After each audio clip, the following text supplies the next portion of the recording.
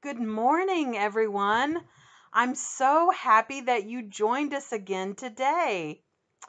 Today, we are going to learn all about Moses, do a fun activity, sing a song, and then I'm going to read you a story about Harriet Tubman, who was known as the Moses of her people. But first, let's go into the Youth and Family Chapel, where Marilyn is going to read us the story of Moses from the Old Testament out of Archbishop Desmond Tutu's Children of God Storybook Bible. Let's go. This is the story of how Moses let his people go. Moses told Pharaoh, "Let my people go," but Pharaoh said no. So God sent plagues to convince Pharaoh to let the Hebrew people go.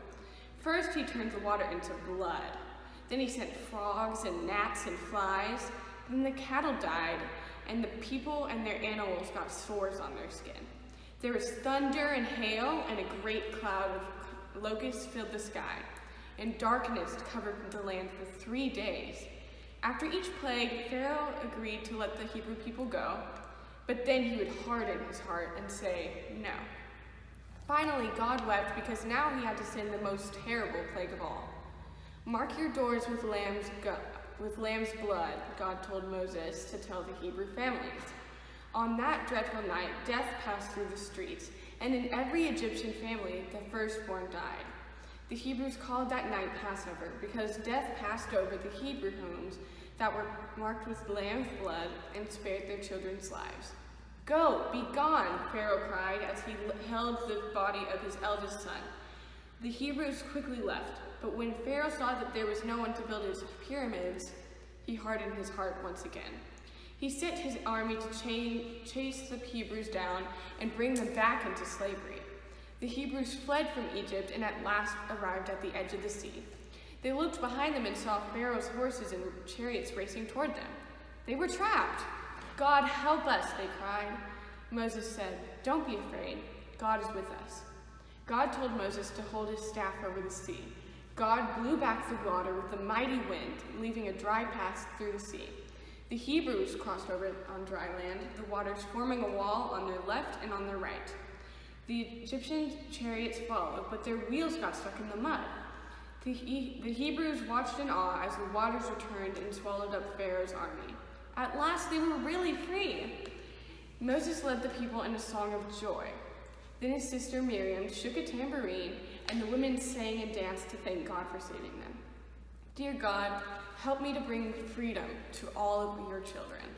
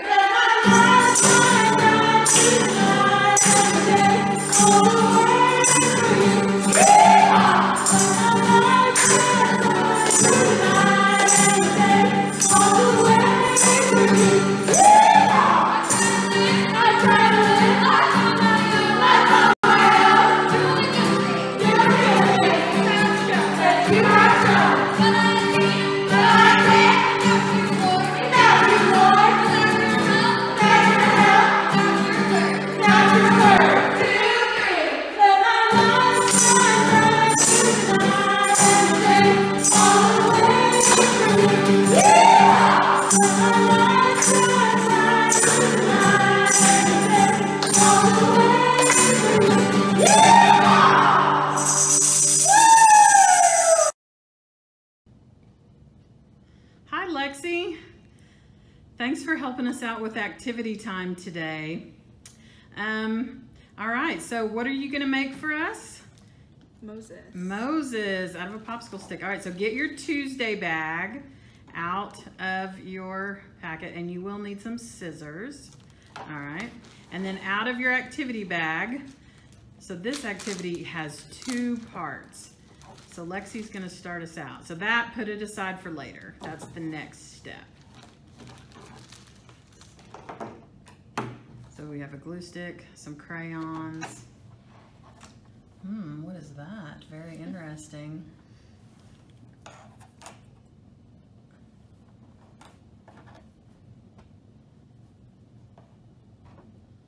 All right. Okay, so the first thing we're going to do, we are going to make Moses. Marilyn read the story of Moses for us, and now Lexi's going to help us make a Moses craft. Okay, what do we do first, Lexi? I'm going to cut my string into 2 pieces of string, and I'm going to tie on Moses's head cloth.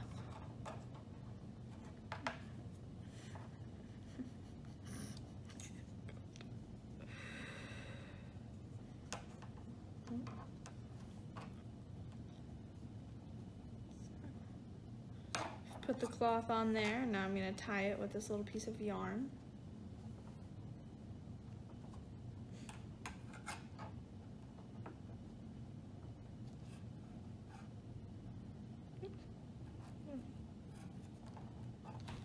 Okay. Now I'm going to draw on some eyeballs. Okay. I'm going to do blue. Blue. Give Moses blue eyes. Okay.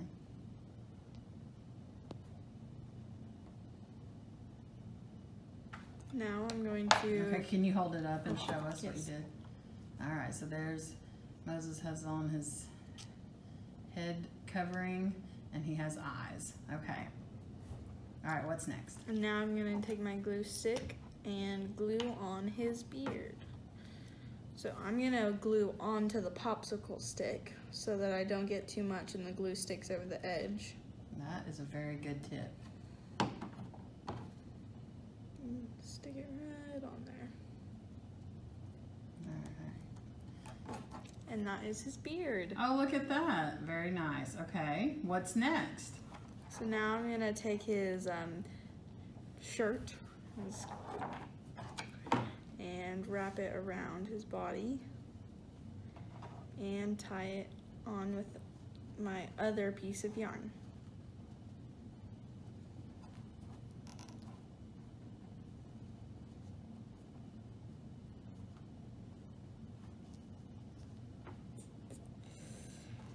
Alrighty, and that is your Moses. Very good. All right, let's put it next to the book here and see if that Moses looks a little bit like this Moses. Yeah, you know, it's close. Okay, so now what are we gonna do with that other little bag that was in the packet? Let's go to the kitchen, and I think Hannah is going to show us what we're going to do with those 2 items. All right, so get that container or that baggie and your Moses, and let's head to the kitchen. Hi, Hannah. Thank you for coming and helping with our craft today. We're gonna make Moses part the Red Sea. All right, so Hannah has a pan, a glass pan. Can you fill that up with water, Hannah? So do this along at home. Get your glass pan and fill it with water. A little more. A little more.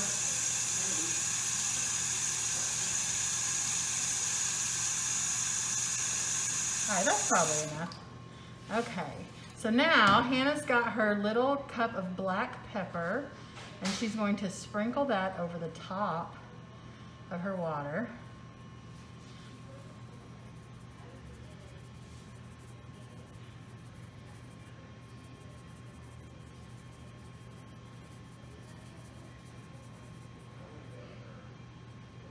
Okay, so let me see your Moses, Hannah. There's the Moses. So you made a Moses. All right, so now dip Moses' feet into the dish soap. Get it really good. All right, and then, oh no, Pharaoh is chasing us. Part the Red Sea. Look at that. And Moses says, let my people go.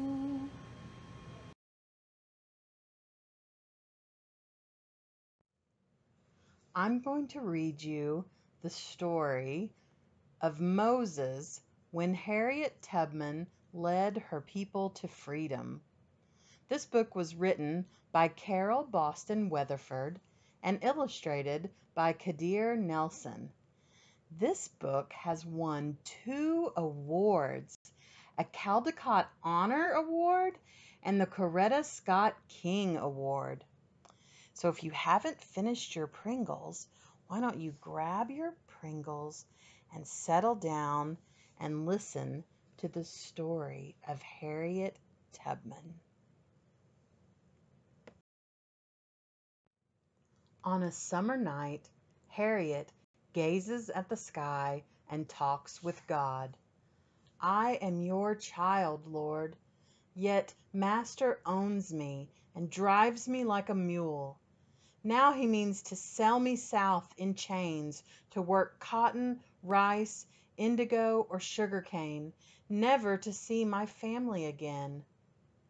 God speaks in a whippoorwill's song. I set the north star in the heaven, and I mean for you to be free. Harriet sees the star twinkling. My mind is made up. Tomorrow I flee. God wraps her in the blanket of night, and she returns to the cabin, sleeps beside her husband one last time. The next day, Harriet tells not a soul her plans. She grips the axe to chop wood, breathes deeply, and murmurs, Lord, I'm going to hold steady on to you. And God whispers back in the breeze, I'm going to see you through, child. At dusk, Harriet chants, when that old chariot comes, I'm going to leave you. She hopes her loved ones hear her song and know it means farewell. While the plantation sleeps, Harriet prays, Lord, send me a sign. An owl screeches. The hour has come. Harriet slips into the night. Running through the swamp, she hears frogs croaking and her own heart pounding. Lord, I can't make it alone. And in the moon's reflection on the creek, she sees God's face. Harriet, you dreamed that saints saved you, but mortals will give you refuge. The woman in the wagon who also spoke kindly to me. Yes, Harriet, I must go to her.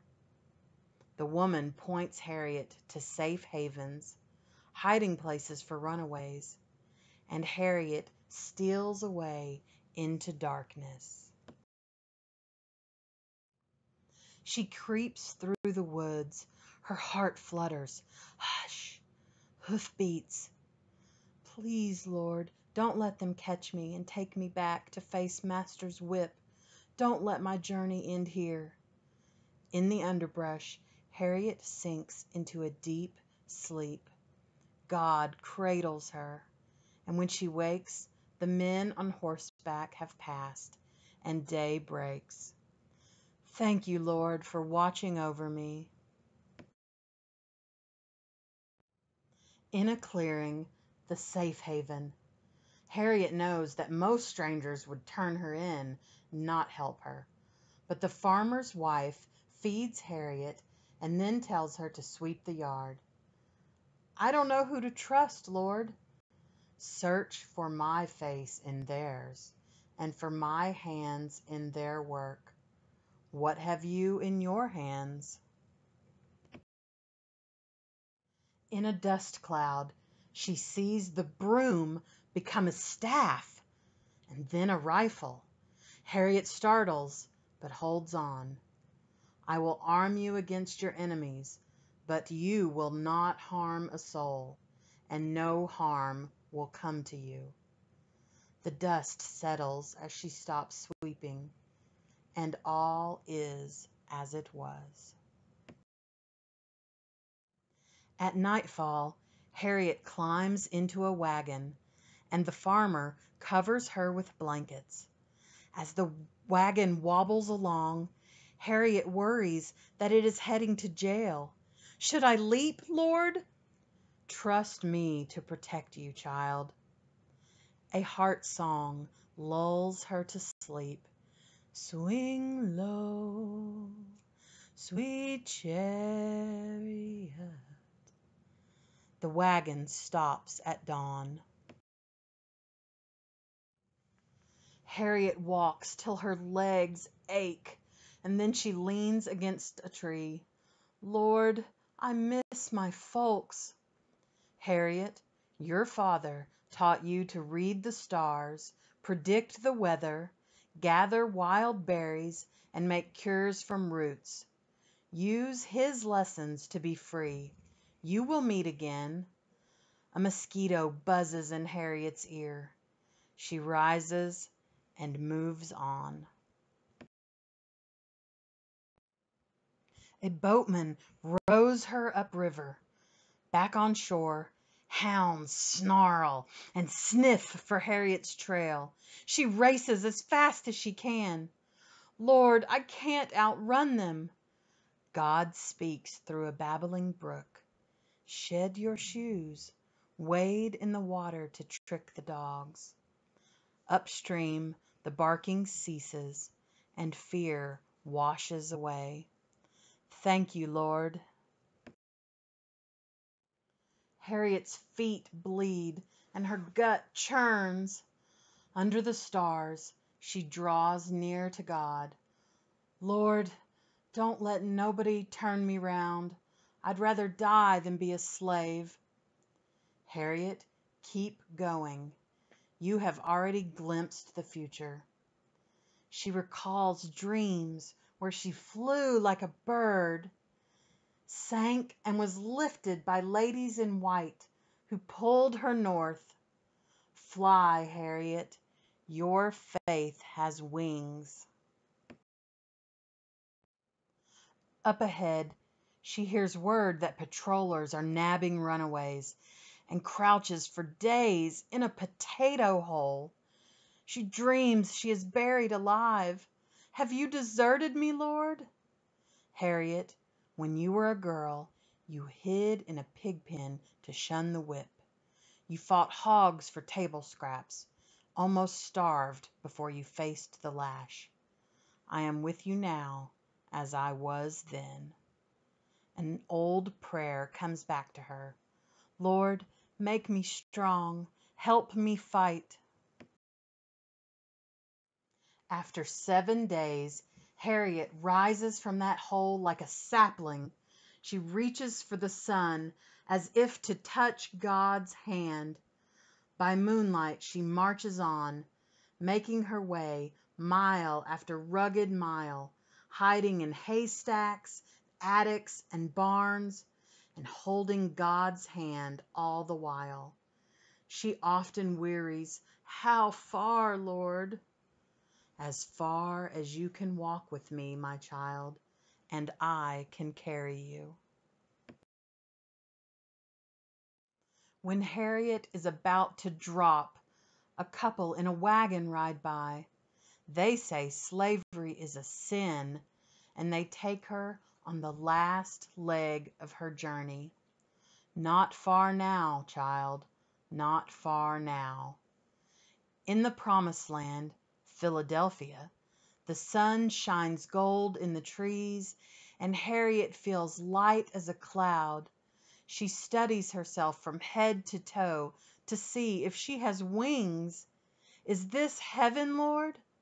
Not heaven, Harriet. free soil. But freedom brings new woes. Lord, I am a stranger here. All my kin are down south. Would you like to see them? As Harriet dusts, her family's faces appear in the wood grain, and she wipes a tear from the table. I would make a home for them here. I would give my own life to free them. Then go back for them, daughter. But first, go to my house to prepare for the journey. And Harriet goes to church and finds not just holy ground, but a stopping place, a station along the Underground Railroad that slaves travel to freedom. Harriet hands out shirts and shoes and serves butter beans and biscuits to newly arrived runaways, while agents who plot escape paths pass on secret routes that she learns by heart. Finally, a conductor, a guide, she turns to God. I am ready, Lord. Lead me. Harriet, I will make a way for you. Risking her own life, Harriet returns to the dreaded South and rescues her family. But she dreams of slaves still in the yoke.